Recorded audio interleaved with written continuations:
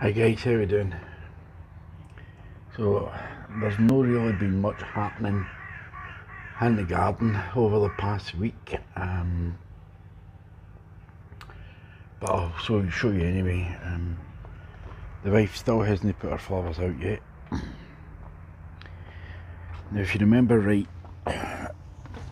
these are cherry tomatoes, the only two I managed to save, and they were turning white. They still are, but they're actually starting to get their colour back, and there is new growth on the leaves, on the plant, so they're definitely coming back, they're surviving. This is a Crimson Crush I had to put in to replace the dead cherry tomato, and these are just, as you can see, French marigolds.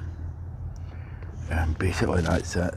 Tomatoes are doing, potatoes are doing well. I'm starting to see some strawberries on the strawberry plants and down here. The corn, as you can tell, I think that's the bad compost that I'd put on that, and I didn't change it before I put the corn in. I'm just hoping that comes back.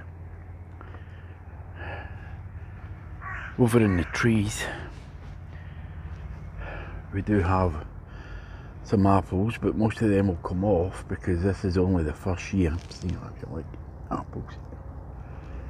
And we have some plums, but again, I don't know. I might let them grow, I don't know, I'll wait and see. There's nothing on the cherries and there's nothing on the pear. The lettuce that I put in the bucket just for cut and come again is looking good, and we have some chard there, and I need some more chard for in there, but I've got some. The peas have started flowering.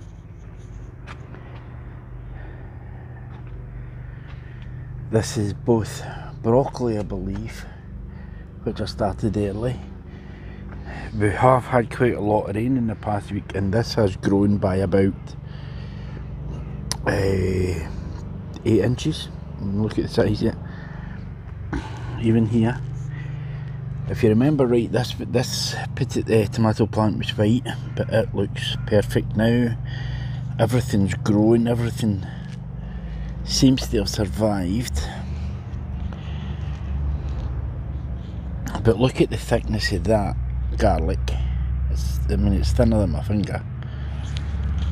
And then look at that one, and it's the same garlic, just different places.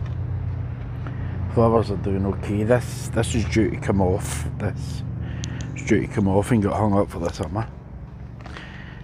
And here we have again the cut and come again chard, and I cut and come again. I pick these leaves off and have them for dinner or on a sandwich. This is cauliflower that needs to be thinned out or picked up and transplanted. This is broccoli, again needs to be transplanted. We've got the other raw carrots, they're coming up.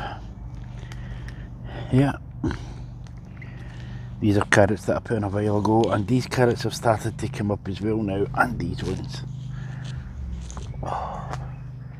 And if we come over here,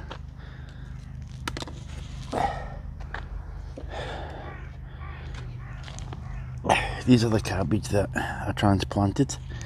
This is lettuce again that needs picked and eaten. These are turnip. I transplanted the pak choi, which is what these are. That's a Brussels sprout, and I put 2 other Brussels sprouts up in that corner. That there's soil that I can still use, but if I remember, I planted some Swiss chard seed up, and they've come up, so they'll need to get transplanted soon. Might do that today or tomorrow. Tomorrow's to be a nice day, so I might do it tomorrow.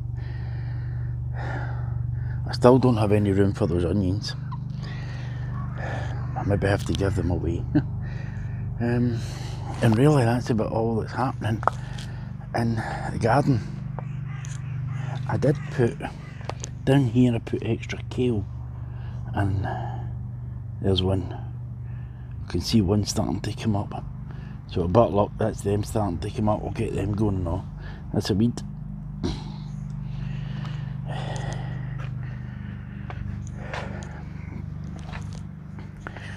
And really, that's us. We're not doing much anymore.